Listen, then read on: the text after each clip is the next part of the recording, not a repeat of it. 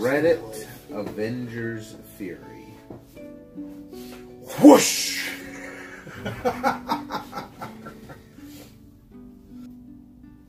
Okay. Ooh, I got a lot of stuff here. There's so much shit up here. You don't want to know. Are we doing Endgame theories? We are doing theories.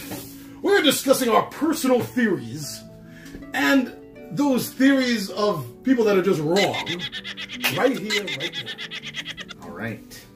I'm your buddy Big Johnny G, and with me is Tommy V, Two Gun Pixie, and we are here to talk about what we think is really gonna happen in Endgame. Exactly.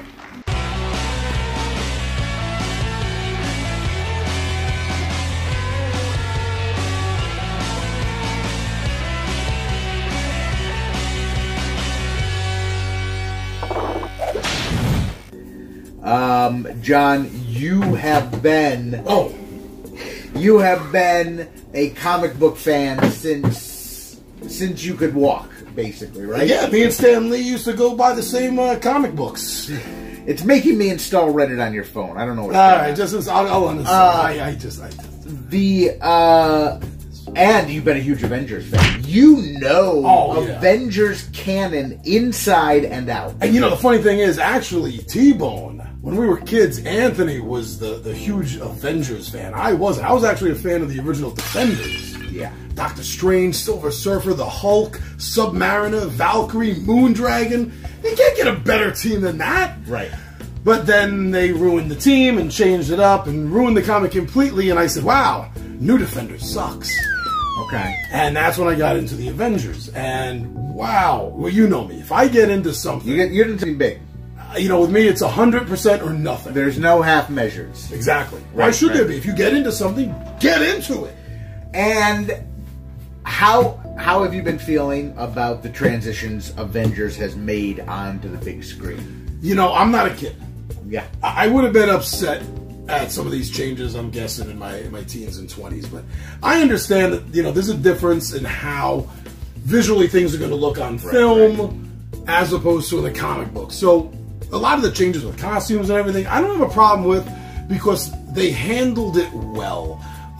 Everything really kind of makes sense, both aesthetically as well as functionally, you know, especially Captain America's suit and how they honored the original with that whole USO routine, bonds that he was doing was a great nod to the actual comic book suit.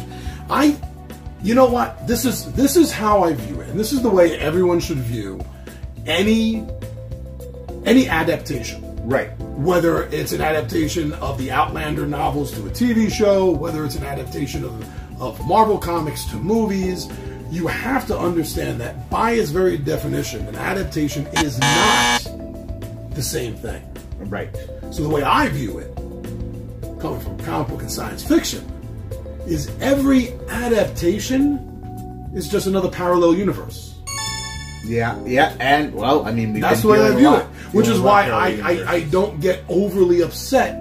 You know, my wife is a huge Outlander fan, and when they were first casting for the show, she was following all the YouTube groups and everything, and that was her real first encounter of meeting people that just don't understand things and just want to have a fight. Like, there was an argument literally over an inch in height between a character in the book and an actor portraying the character. I can't remember which one. It was an inch in height, and there were some individuals that were just going ballistic over this. But you know what?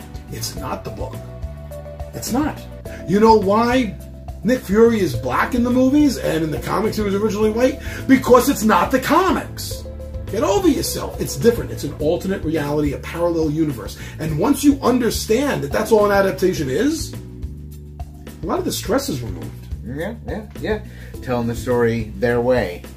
But I'm a huge fan of the Avengers. I've seen them through the comic books. I saw them through the late 70s right up into the early 2000s. Right. Okay, great. So you are, and You are all in on the Endgame. Did you like Infinity War? I thought Infinity War was done extremely well. I'm a huge fan of the original storyline in the comic book, and I understood within moments of the movie, I understood that this movie is not Infinity Gauntlet. This movie is the 2-issue comic book, Thanos Rising. Yes. Where he finds out about the stones, and then he goes himself, and he's collecting them. The Space Stone was held by a guardian, not a guardian, by an Elder of the Universe called the Runner. He looks like the Silver Surfer a bit, but he's all gold. Right. And he has hair. And that's all he does is run. He runs through space. No one can beat him in running. He can outrun the Silver Surfer. All right. And Thanos had to, well, technically kill him, but because of an earlier deal that another Elder, the Grandmaster, made with Death, the Elders of the Universe are immune to being killed. So killing him was just a temporary solution to get. But that's all it was. And by the end of it, it was pretty much done. And it ended off with Silver Surfer crashing through the Sanctum Sanctorium to tell Doctor Strange what's going on. Okay. That's interesting. There's no Silver Surfer in the MCU because until just recently with the buying out of Fox, they didn't have the rights to him. So they just changed who it was. Now, it's interesting that you bring up alternate reality. Well, Doctor Strange is one of the theories that I want to talk about. Most specifically, the idea. And, you know, first of all, we should say there are some spoilers here. If you are not caught up with Avengers movies, go and get caught up. Spoiler! But the idea is that for a little bit of time in the movie, Doctor Strange had the Time Stone. Yes. What do we think Doctor Strange did? What he said he did was to go and visit other timelines, other possibilities. He was looking. He was looking. And then only found one where there was success. Now, let's examine Doctor Strange in this movie for a moment. What does he tell Tony Stark about his protection of the stone? He tells Stark flat out that if he has to sacrifice Stark and the boy, the kid, Parker, to protect the stone, he will do it. Yeah, and then he sees all these other realities. Yep. I forgot the damn number. 47 million or whatever the heck it is. The point is, it's huge. Okay, that's really all that matters. And he says, and only one of them they won. And then later he said that it was important that Stark has to live. So he gives the stone so Stark could live. Then when he hands it over, though, the gem lights. It was used. Well, that's what I'm wondering. He had all the time in the world at that moment to set things up in motion for them to win. Okay, so this gets into what pretty much has been dismissed by now, but I'm just going to mention it anyway because I think it makes sense and it sounds cool. Is I believe if it's not a phony make-believe wild goose chase of a trailer. I think what we saw in the trailer with Tony Stark leaving that "I'm dying" message to Pepper Potts. Right. Which is, oh my God, I gotta say, almost got a tear in the eye. Yeah, they pulling those heartstrings because they have created and nurtured these characters so much, and everyone has fallen in love with them. Of course, something like that just, oh man, it hits you. We've had collectively, although not everyone in each movie, but collectively we've had up until that point 20 movies with these characters in or mentioned in that are alive in the audience's mind. Yeah. So now this has been pretty much dismissed. Right now, the big going theory is that after that message, Gamora gives him a verbal kick in the ass, and they end up using her body parts for him to fix the ship and get to Earth. That's the current big theory. But my theory, and I still think this is interesting, playing with the whole Doctor Strange thing. My theory on this is that scene is the beginning of the movie. That scene is the beginning of the movie. The very first thing we see. Tony Stark dying. What a punch in the throat that is going to be in the audience. Now, hear me out. Hear me out. Okay, I'm hearing you out. I don't know if they Tony can kill him Stark like that. dies. Maybe, yes. But due to the alleged time-traveling aspect in the movie, Tony's still in it. Earlier versions of him. Now, by the end of the movie, this is where it gets good, Tom. Check this time travel by stuff. Yes, by the end of the movie, Yeah. when the Avengers and friends fix, I've been doing that a lot, fix, Quote unquote, meaning not really fixed. when they put things back to normal, Right. then by the very fact So that you Thanos think- didn't win, Tony Stark was never in that position to be dying in space, so he he's never never- does die in space. Now, this... Okay. This, and I'm going to go back because we still need to address Doctor Strange. Oh no, he fits into my theory. What I think that's an interesting story. Is Thanos going to be the villain in Endgame? Why? He's retired. He's done his job. He is not going to be the villain. They're going to face something. He had one job: collect 6 rocks and snap your finger, and he did it. Okay, so go back to Doctor Strange. Now, before the whole dismantling of Gamora to fix the ship idea, it took off on the internet. Right. My idea was, Doctor Strange said, Stark has to live. Strange uses the gem before he gives it to Thanos. He projects himself into the future, saves Stark and Nebula, opens up a gate to Earth, Right. sends them back to Earth, possibly goes back with them because he does have all the time in the world to work out a plan, and then he goes back literally, and I'm using that word correctively as in non-figuratively, he literally jumps right back to the nanoth of a second. Yeah. So Thanos and no one else Nobody even else knows he went and did anything. Because he's the only one. If Stark is going to die but get saved, he's the only one that can do it. There have been theories about this is where they're going to introduce Silver Surfer. No, they're not. This is where they're going to introduce Galactus. No, they're not. Captain Marvel's going to save him. No, she doesn't even know who the hell he is. What are the odds that wherever she's coming from in space, which is infinity, it is going to cross the path of the busted Milano or whatever the new ship is called, and she's going to see Stark and be like, oh, I might as well save him. No. This is setting up a really amazing And one scene. other theory was that Pepper Potts in the rescue armor goes into space and saves him. No!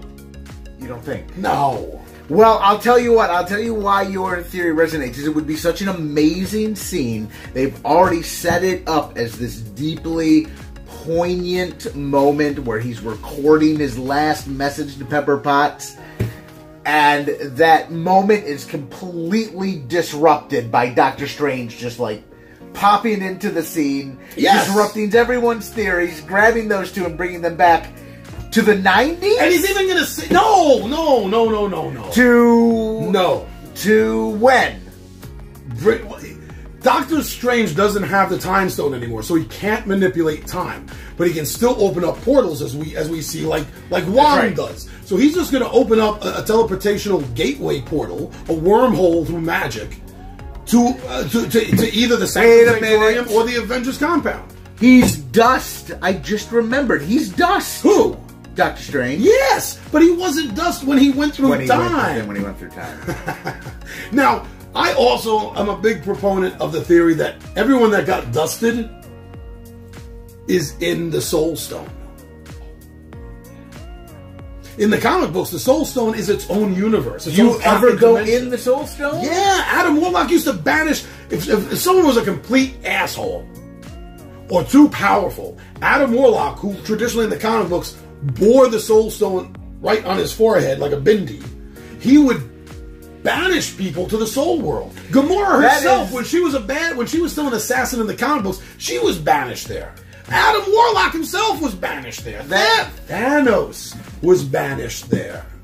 That is a Ghostbuster shutting down the grid problem waiting to happen. Yes, it is. And that way, everyone that got... I can't really snap with my left hand. Everyone that got snapped can come back because they're not dead. Okay, interesting. However, people like Heimdall who died physically, not by the snap, they're not going to come back. Unless somehow whoever has the glove at that point just wills everyone that died because of Thanos comes back. Interesting. Now, here's something else you got to keep in mind that, and I think the trailers so far have proven this. Okay. This movie is literally going to be taking place on the heels of Endgame. So they're still in the field. Captain America. They're still dealing with this. The world is still. Now, the reason I say this is because there was a much earlier theory that's long dismissed. There was a much earlier theory that this movie took place 3 years later. Because of that moment in the trailer where they drift to Captain America in that support group without the beard. But then the other shot's still in the movie where he does have the beard. So you're thinking that may have been a flashback. Here's my question. Why I know it can't be set any time period more than on the heels. Because if it's 3 years down the road, then Tony Stark and the Avengers have now become Thanos. Because within those 3 years, babies have been born. New lives have come into existence that only came into existence because half the population is dead. Two people that would never maybe have hooked up are now having a baby. That's dark. 3 years later, this child is part of that solid reality. So if Tony Stark and the Avengers at any time later than like a week, really, come on, a month maybe, anytime later than that, they are now Thanos because they are going to be destroying lives that have come into existence after and only because of the snap. Well, okay, if people are trapped in the stones, like you said... Okay, put it in your head like this. You survive the snap. Yeah. Your wife, Christina, doesn't. Right. That sucks. If you're watching this, Christina, I'm truly sorry. In real life, I would hope it'd be reverse. Oh, all right. I say that out of respect for your wife. Okay, but my point is, 2 years later, however you're dealing with things, you're moving on, you meet someone else. You end up having a relationship. The following year, you have a baby. I understand. And then a year after that, Tony Stark goes on the news, and Tony Stark says, "I'm going to fix this with my own Infinity Gauntlet," and he snaps it, and your baby disappears. This isn't a hard concept to get. But that is interesting. That is evil. That is interesting. And once again, it is the greatest form of evil because the evil thinks they're doing good. How did it work in the comics? What happened in the comics? They snapped everyone back. How long after did they snap everyone back? Oh, it wasn't long at all. I mean, the so no one was getting busy in the time. It's hard to say because there was a metaphysical battle going on as long as the battle in the physical world. Right. So time kind of fluxes, but it was an ongoing battle. It wasn't like, okay, we lost this battle, bring our troops back, get reinforcements, we'll go in again tomorrow. It was just like one continuous fight. You know what? And there is kind of a nod to the timeline because Ant-Man at the door in the van that you saw at the end of Ant-Man and the Wasp, has the quantum cannon. Which has the quantum cannon. I mean, he probably made a beeline right there. So this is all rather soon after it happened. Yeah, it must be. It must be. Yeah. Because like I said, otherwise you're making the heroes the bad guys. And I cannot see Disney doing that. So we got... Now, I have a question. Yeah. Going all the way back to the first Avengers movie. Do you remember what the first thing Loki said to Captain America was? No. Do you remember? He referred to him as the man out of time. Yeah, okay. How the hell, and I've been asking this question for years, how the hell did Loki, who never met Captain America, had only just come to Earth, right? How the hell did he know who Captain America was in his background? How did he know that this guy was frozen in a block of ice? That he was literally stuck out of time? I don't know. Well, you have an answer. I'll tell you how. Yeah. Loki's planned this whole thing out. Well, yeah, Loki was working for Thanos. Santa and Thanos. Yeah. Yeah. In fact, Loki doubled as the Krampus. Yeah, he's he is behind a lot of this. So, your buddy Big Johnny G's theory on this. Let's hear it. Is that, let's get Fu involved in this. Okay. Is after Loki fell off the Bifrost Bridge at the end of the first Thor movie, and sometime between that and Avengers 1, he ends up with Thanos. Alright? Yeah. He finds out, or is told Thanos' plan. His ultimate plan. Right? Yep. The first thing that's going to cross Loki's mind is that in this entire universe, there are only two people I care about. I keep blocking my face every time I do that. There are only two people in this entire universe I care about. My mother Frigga. Yeah. And although he would not admit it, you can tell by his actions. His brother Thor. Yep. They have a relationship. Only two. He doesn't care about anyone else. Those are the only two people he genuinely feels something for in his heart. Yeah. And finding out Thanos' plan, he discovers three things. There's a 50% chance my mother will die. There's a 50% chance my brother will die. There's a 50% chance they will both die.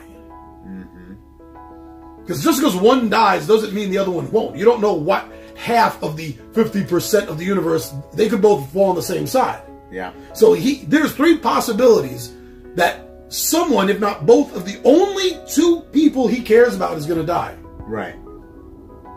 He has to tell someone. But even All-Father Odin can't stop Thanos. And on top of that, and this is the kick in the butt, who's going to believe the god of evil and mischief? He doesn't. Yeah, he does. He's not trustworthy. So, I believe that he put together this whole plan of the Avengers. Yeah, it was a S.H.I.E.L.D. idea. Yeah. But I believe that he decided to use this opportunity to give his brother a team. Not that his brother and the team are going to win the day. Right. To him, I believe they're nothing but pawns. Right. That will allow, just like any good magician, while you're watching this hand, Thor and the Avengers, you don't see what this hand's doing. Loki faked his death at Thanos' hands. Yep, okay. He is not the Hulk. I'm so sick and tired of this. Will you people stop saying that Loki is hiding his banner? Okay, he's not. It was a decent theory until one thing happened. One thing happened. When Banner was in the armor trying to convince Hulk to come out, and he partially changed and didn't. Yeah. There's no witnesses to that. There's no reason why Loki had to do that. Every other time he needed to act, but he's not a method actor. He wouldn't continue to act when there's no eyes on him. Yeah, exactly. No. Forget that. Forget that. But he did fake his own death. He is doing something right now behind the scenes. I have a wild theory. What's your theory? Are we going to see him in Endgame? Oh, yeah. I believe that he and Strange are working together.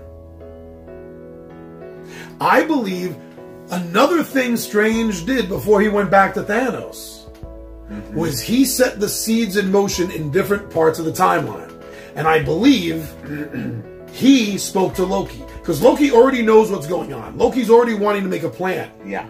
And then Doctor Strange shows up. Yeah. And tells him, dude, this is exactly what happens 5-6 years from now. Whatever the time frame is. Woo! You want an idea, you got to put these guys together. Right. Or however he tells them, but I believe that Doctor Strange and Loki are working together. And at the very least, Loki knows what's going on. And as I explained, he's put this together so that he can stop Thanos.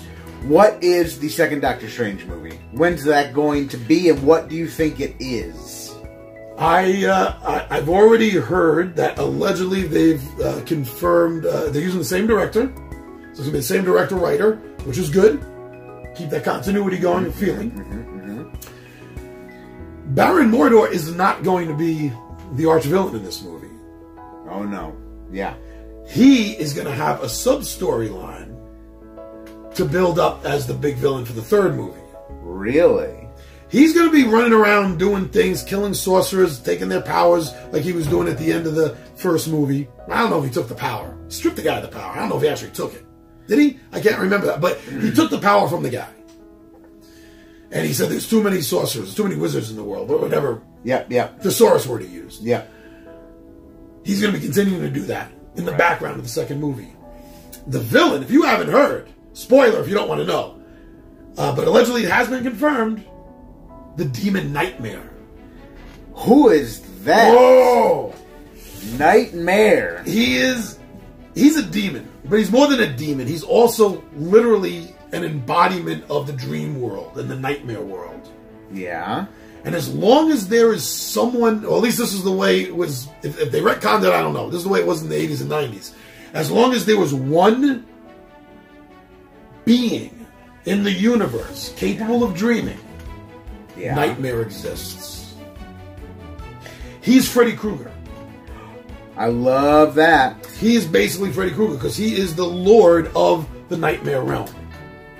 He controls nightmare monsters. He can control the environment in the nightmare. He can Nightmare Mayer? Mayor? No, mare like a horse. Like a horse. In fact, he rides a black flaming horse too. Oh, I see. I got him. He's all pale. Well, not the earlier picture. Yeah, in the old days, he used to be like sheet white. Yeah. There you go. This is... That's good. That'll show. And if not, I'll just post something up. Wow, Nightmare. Okay. Which is really good. I like that that especially with Doctor Strange now, that they're bringing in bigger cosmic beings. And there's a lot of scuttlebutt. If you're watching this, you've probably watched other talk-throughs of opinions and thoughts and ideas about Endgame. So you know there's a ton of talk that the Living Tribunal is going to show up in the movie. I don't think so. We have 30 seconds left. Oh, dogs! Jump in Jehoshaphat! Jump in Jehoshaphat before it jumps to another video. This has been this is it. This is our talking comics. This is what we don't know what we're calling it yet, right? Talking comics. No, not talking nerds of Gavin or something. But you know what? The point is, we're trying something a little bit different here at Two Gun Pixie. So if you like this, let us know. A little bit different, still nerdy, but not board games. But if you like this, let us know. We'd love to keep doing these if you'd want to watch them. And thank you for checking us all out on Facebook and Instagram and Twitter. Yes. And we've been telling all about the Zazzle store with some cool shirts. May the Crypt be with you. You got a cool Mind Flayer shirt. You don't have it on. I don't have it on. I'm not wearing it. But yeah, so thank you. And right here, YouTube, for liking, subscribing, for sharing our videos. Man, sharing is the best because then other people get to see how much you like us. Yes, definitely. All right. So, I'm your buddy Big Johnny G, and with me is Tommy V, and my friends, we are out of here.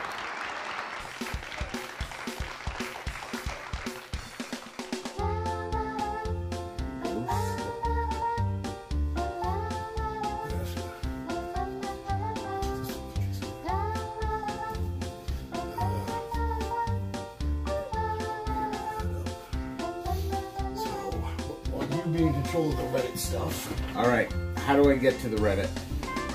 Do you have an app, a Reddit app? I have Reddit there, so you just have to Google.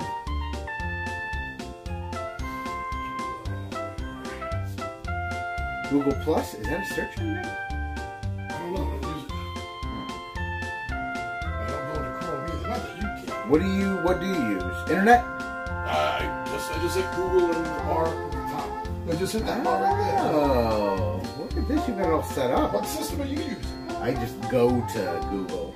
Which phone do you have? The Samsung Galaxy what? Galaxy 8. Oh, you got the 8. I think well, so. That's what I got. Yeah, I think you got the bigger one. I got the Note. Yeah.